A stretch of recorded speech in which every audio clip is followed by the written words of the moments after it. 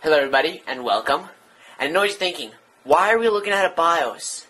Well, I was actually going to show you starting up on Windows 8, but I accidentally pushed power before starting my camera.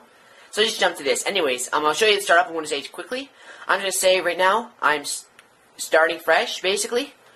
This wasn't a new plan. I've planned this for a long time.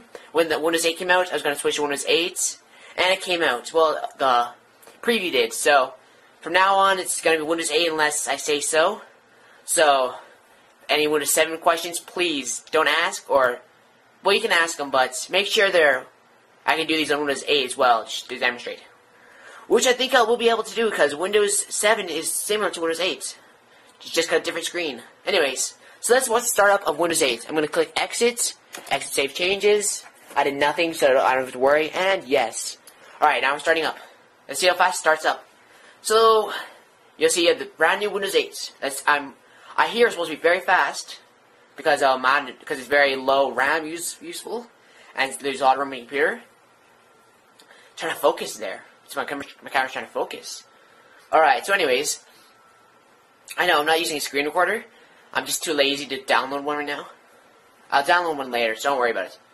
Right, there it is. Let me just zoom in that. Oh, whoa, I didn't even get time to zoom in. Holy crap. It says, please wait. That was fast. Holy shit. Holy shit.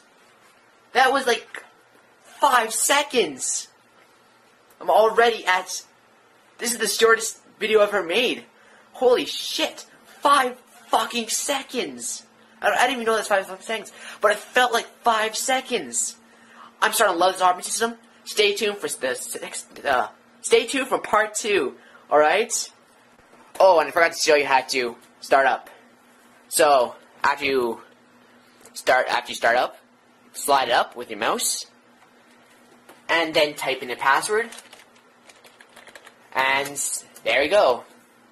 Using our password incorrect. Damn it. Well, let me tell you something right now. This is running off a cloud, so that means all my information does not store on my computer, but stored on the internet. So, I love that. I was hoping for that, and it came true.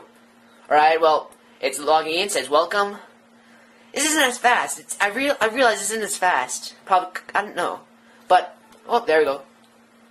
And there it is. There's my startup screen. Alright, stay tuned for part 2.